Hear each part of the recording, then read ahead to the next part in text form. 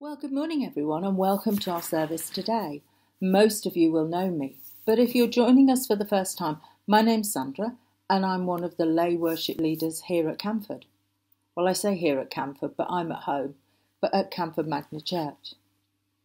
This is our final week on how to pray based on Pete Gregg's book and also the prayer course.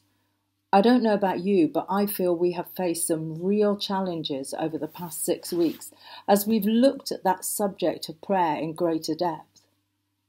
I really enjoyed the evening session on unanswered prayer.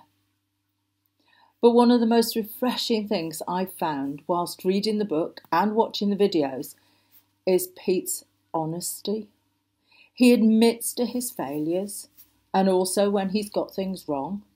And he admits that even after many years of leading the 24/7 prayer movement, he doesn't have all the answers. We've been using the acronym PRAY, pray, to help us. And this week we're thinking about how we yield or say yes to God.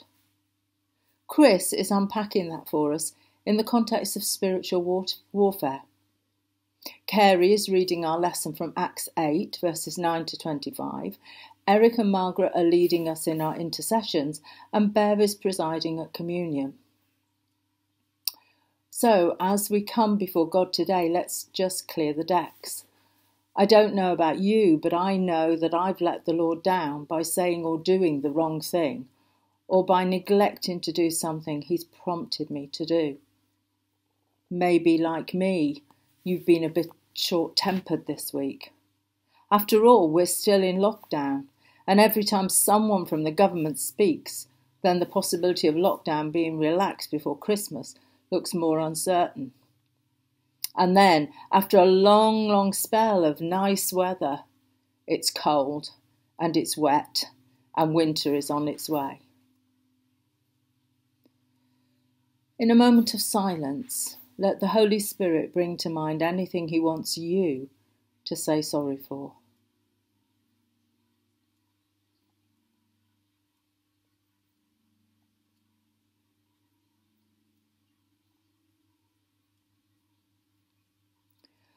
Let's join together in the confession, and after I say the bidding, Father, forgive us, please respond with, save us and help us.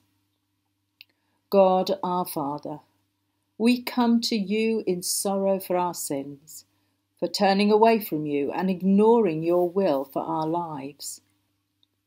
Father, forgive us, save us and help us. For behaving just as we wish without thinking of you. Father, forgive us, save us and help us. For failing you by what we do and think and say.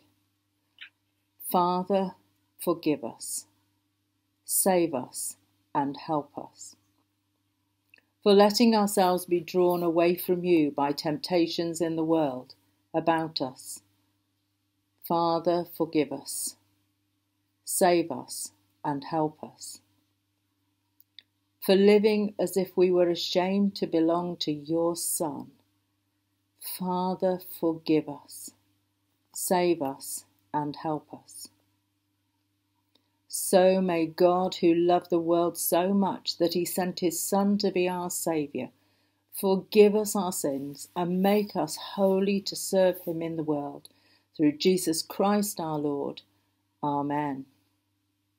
So having confessed our shortcomings and been forgiven, we now come to worship God in song before Carrie brings us the reading.